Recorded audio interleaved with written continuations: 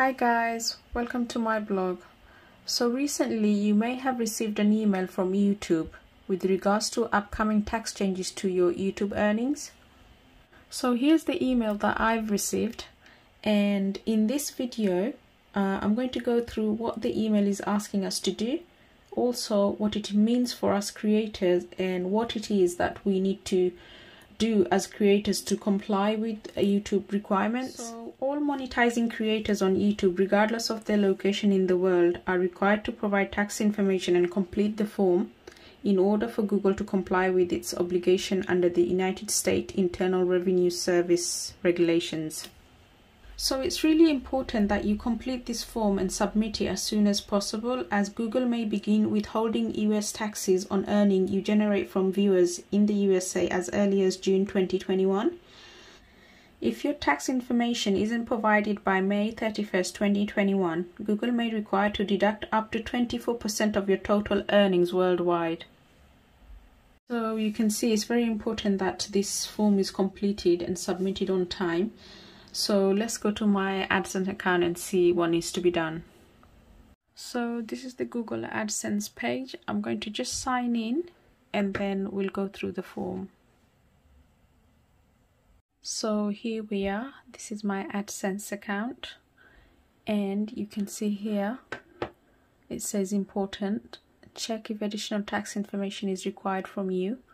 All YouTube creators and partners are required to submit tax information to ensure any applicable tax on your payments are accurate. And then you've got manage tax information, so we'll click on that.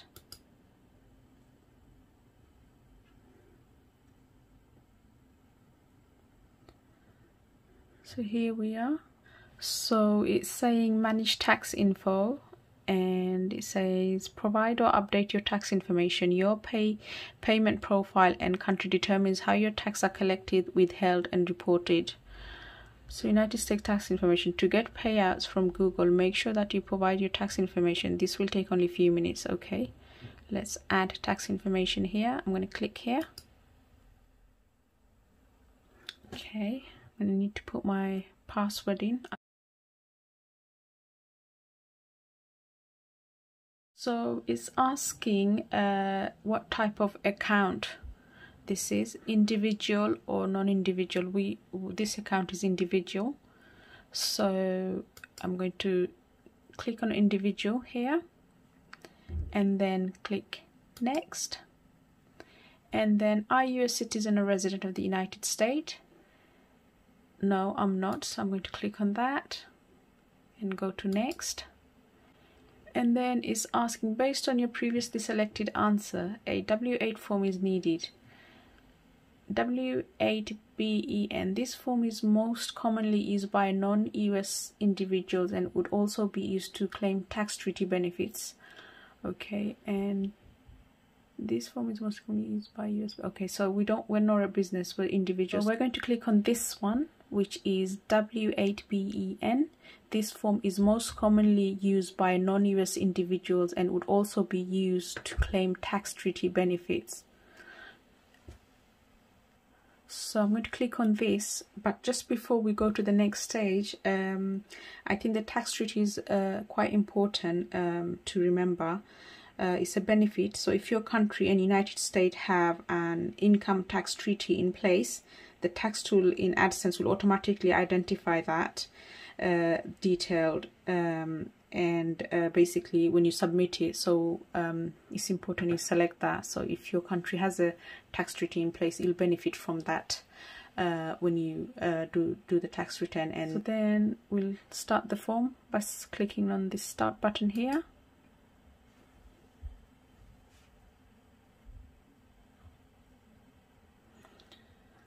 Okay, so the next bit is about yourself.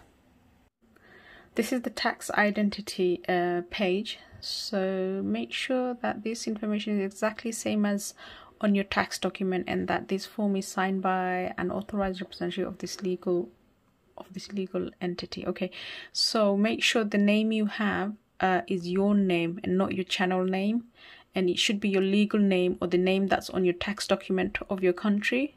So here in the UK, whatever name we have on our payslip or our tax documents, or those of you who may have a national insurance number, that card should have your legal name or the name that's on your tax return or tax documents, basically, should be here. And this bit here we disregard because we're not a business. Country of citizenship is okay, we're United Kingdom, so let's go all the way down and select United Kingdom. There we are. Okay, and here foreign TIN stands for taxpayers identification number. For us in the UK would be the national insurance number. For you in your country, whichever number is for that is on your tax return or tax form, that's the number you put in. So I'll add in my TIN number here, which is for UK is the national insurance number. And also remember the national insurance number or the TIN number will actually help them identify the country and the treaty you fall under. So the discount you may get from your country's treaty will be identified through this. Otherwise you'll get taxed at the default rate of 30%. So anyway, let's fill in the number here. You can go for next, click on next. So this is the address detail, permanent residence address. Permanent resident address is a PO box or in care of address. You will be required to submit additional documents. Okay, so this box we're not going to tick because our address is permanent address and it's not a PO box. However, if yours is a PO box, then you will need to select this. If not, then don't select it. Okay, let's fill in the next bit. So I've completed the address, filled in the form for the address, and here it's asking postal address is same as the permanent residency, which is yes. So I'm going to tick this and then go to the next page. So next we've come to the tax treaty page. This is the bit I was explaining earlier. Most countries will have a tax treaty in place with USA. So under that tax treaty we can claim discount. So we will go for yes. You're claiming the discount that's in place with your country and United States.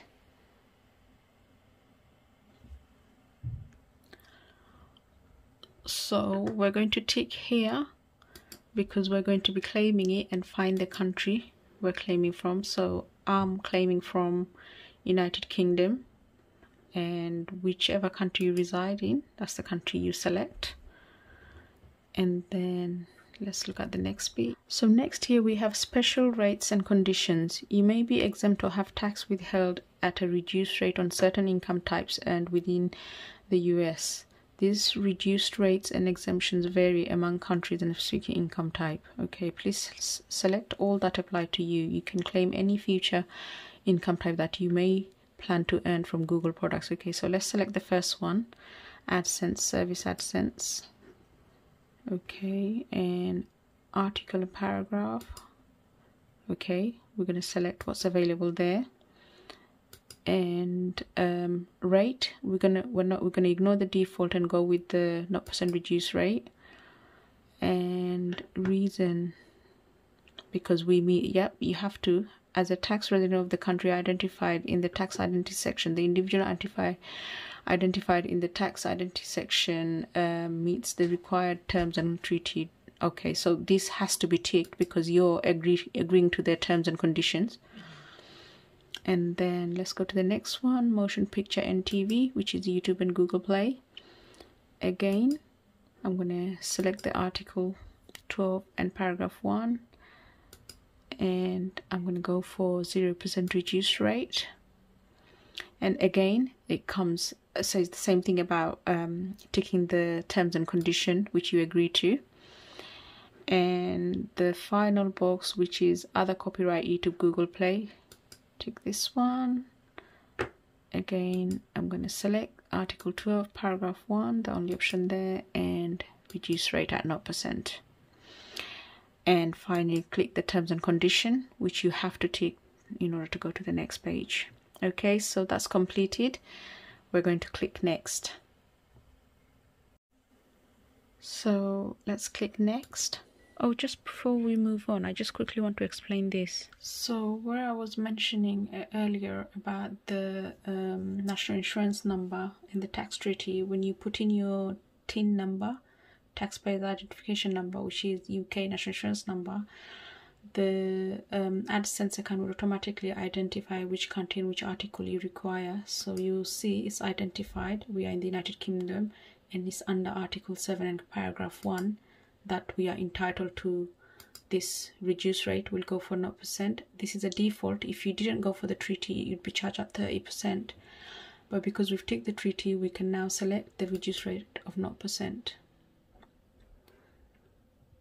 So next, okay, so here we have all the personal information and your tax treaty selections, and then you can review your documents here.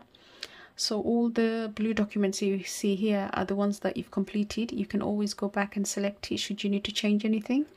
You can see you have a preview here, and then here it says, I confirm that I have reviewed the generated tax document to the best of my knowledge and believe they are true, correct and complete. Okay, so here you're literally signing and saying you are giving the correct information to best of your knowledge, and select next.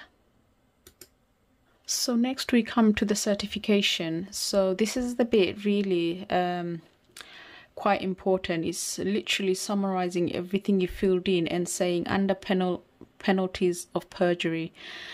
So you're literally declaring that everything you filled in is literally true, and you've completed to the best of your knowledge and belief, and is correct. And you're further certifying under the penalties of perjury that basically you've got all these points here, which is quite in depth. It's basically making sure the 4 forms that you filled in above are true, and you've given all the correct information, not only for the tax but also the country you're claiming the treaty for and so forth. It's actually worded with really complex word, and it's quite hard to understand, but it's literally telling you you have a legal obligation to give the correct information, or you can have penalties for that. Anyway, so what does it say here? Okay, so here it says, furthermore, I authorize this form to be provided to any withholding agent that has control, receipt or custody of the income of which I am the beneficial owner, or any withholding agent that can disperse or make payment of the income of which I am the beneficial owner. Okay, I think that's saying basically they're going to share your information, which mean for someone like myself, who has self-employment status, I do my own tax return, so I'll have to make sure I include all my YouTube income in my own tax return in this country as well, because in the UK as well, because the information can be shared with other agencies as well. I think that's what he's saying anyway. So here we're going to fill in the full legal name again, because this is like the bit where you're signing the whole document off. So here it's asking, are you the person listed in the signature section? So yes, I am. But if you do get someone else to fill this form in, they'll probably will have to tick that one. But then I'm going to click on next. So here, number 6, activities and services performed in US. Okay, activities in US. Has the individual or entity identified in the tax identity section performed any activity or services for Google within the USA? No. Okay, we haven't done in USA. Okay, so you're here, you're certifying that all the services are outside of the USA, so tick here. Status change. Okay, are you providing tax info for new or existing? Okay, I am providing tax info for new or existing payment profile that hasn't received a payment. Okay, I am providing tax info for an existing payment profile that has previously received payments. Okay, I have received payments, so I'm going to select this. So in this box, they're saying under penalties of perjury, I declare that the information and certification contained herein remain the same and unchanged. Okay, so you're basically certifying all the information is true and still the same provided below. Okay, and it's true and correct.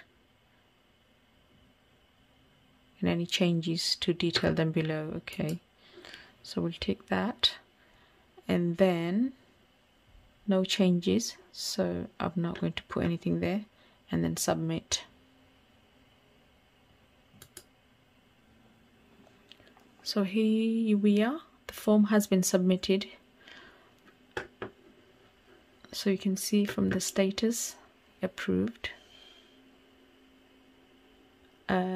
Here you can see the claims under the treaty, what has been claimed. And here all the personal details, and if you feel there's a mistake or you want to change something, you can always resubmit a new form by clicking here. Other than that, it's complete. So this is my form completed. I hope the process that I went through helps you complete your form, or you can use it as a guide. And now that that's complete, I can now dismiss this notification, and it's done. So I hope this was helpful, guys. If you do have any question, please feel free to leave a comment down below and I'll get back to you. Here is the email confirmation that I have received from Google to confirm that my tax information has been approved. I hope this has really helped you or helped guide you to complete your form, and thank you for watching. Please do like, comment down below, and consider subscribing if you haven't done so already. Until next time, do take care. Bye bye.